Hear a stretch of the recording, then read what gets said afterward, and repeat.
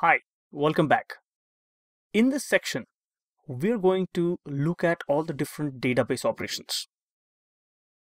We're going to build the Sweat APIs, and we are also going to learn how to test them. Now, for the keen-eyed people in the previous section, you may have noticed that I had a database initialization error which I had promised to fix. And how do I fix that? In this simple way. Because we have Scram SHA1 running, it is important for us to create a user admin and a password.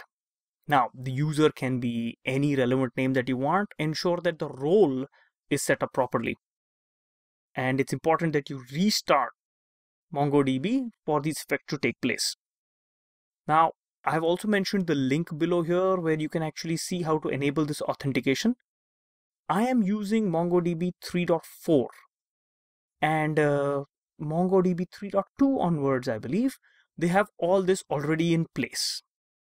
There are this blog will give you certain ideas about how to ensure that you upgrade the security of your MongoDB.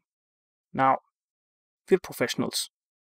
Remember that MongoDB had a huge security loophole earlier in the earlier versions where the authentication was deemed optional initially. So you could optionally set a password and give a challenge response for it. But there were instances of MongoDB which were actually exposed to the web, and for any novice or any unfortunate system administration ability, it was open to a huge vulnerability. All those issues are fixed now. MongoDB is as irreliable as possible. So I am using Docker to start MongoDB, but feel free to use any mechanism, including a local installation for running MongoDB. All right.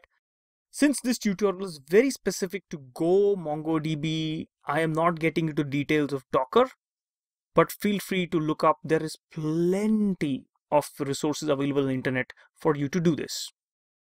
Okay, let's move forward and actually build the Sweat module. Interesting, isn't it?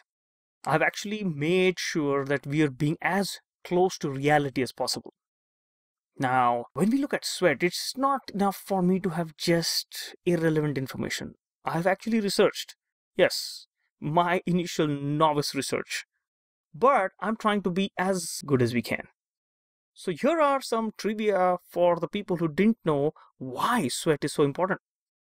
If you have a large amount of glucose in your sweat, it is actually a signal for diabetes. Interestingly, babies are sometimes tested for their sweat to detect a genetic disorder called cystic fibrosis. Large amounts of chloride in your sweat can indicate this. Remember, we have a lot of salt in our sweat. That's the sodium chloride part. In addition to this, you also have a lot of electrolytes. And that's not enough. We are also, our sweat band, our fancy sweat band, is going to also measure the room temperature, the body temperature, and the humidity. Simple things, right? If there's high body temperature, normal room temperature, you probably have fever.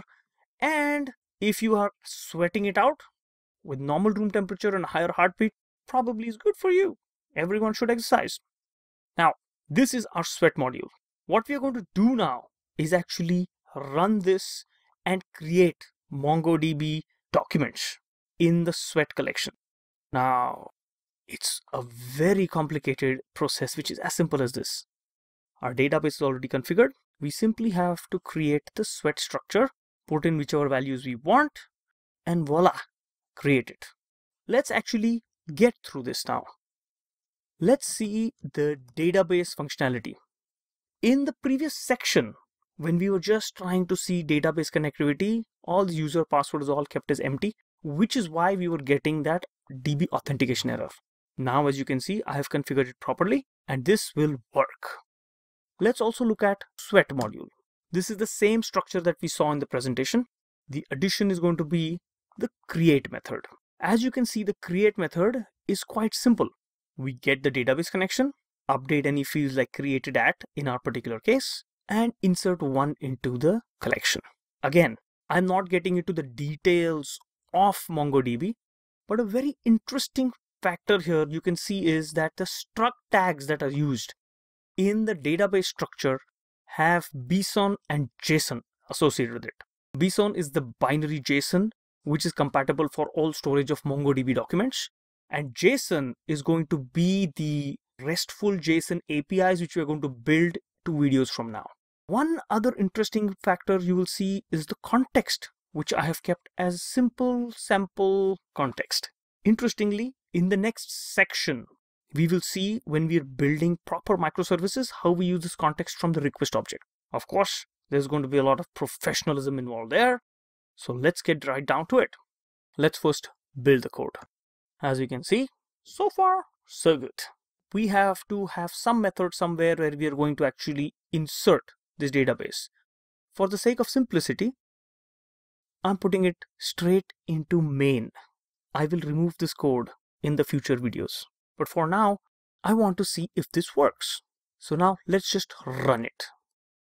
As we can see here, it shows us that it's connected to MongoDB and it's also inserted the sweat document into the collection.